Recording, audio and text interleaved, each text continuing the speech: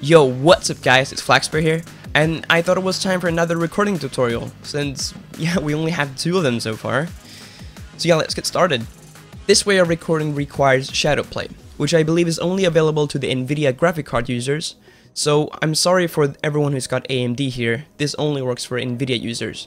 I've heard there is something called Raptor, or Rapture, for the AMD people, however I don't really know if that's any good, look it up.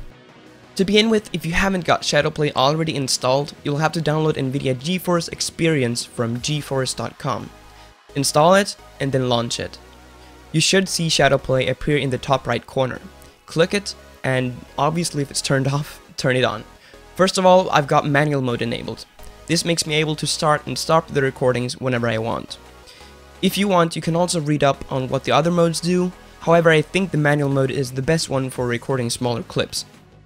Here are also my quality and audio settings. To change the save location, go back into the GeForce Experience and click Shadowplay up here instead. Scroll all the way down and click the 3 dots and you'll be able to change to where you save the videos. Here you can also change the key to start and stop the recording. Now, I've also updated my movie making config, just so that I can record with Shadowplay. It's basically just the same config as I used when I recorded with Fraps, and you can download the config in the description. And if this is your first time planning on downloading and using a movie making config, I'd recommend you watching this video first. If you want to edit the config yourself, just right click the CSG file and open it with Notepad. Before we get to the recording, make sure you have the console enabled. If you don't have the console enabled, or if you don't even know what the console is, go into your Steam. Right click CSGO, click Properties, set launch options, and then type -console and OK. Next up, go into the CSGO game settings. Make sure you've enabled the developer console.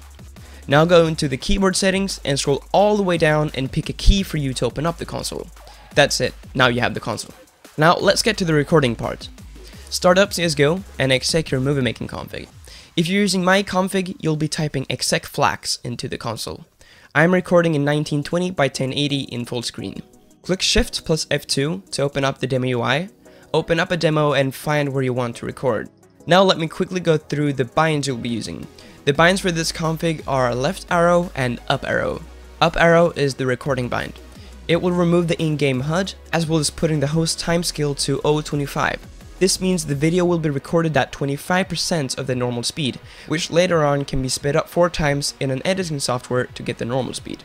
Left arrow will basically just reset everything to normal, get the HUD back on as well as putting the speed to normal. Now to start recording, simply press the up arrow and click the key you assigned to start recording. When you feel like you're done recording, press the same key again. For me, this is F9. The video will appear in your save location. Simply take that video, drag it into your editing software and speed it up 4 times to get it to normal speed.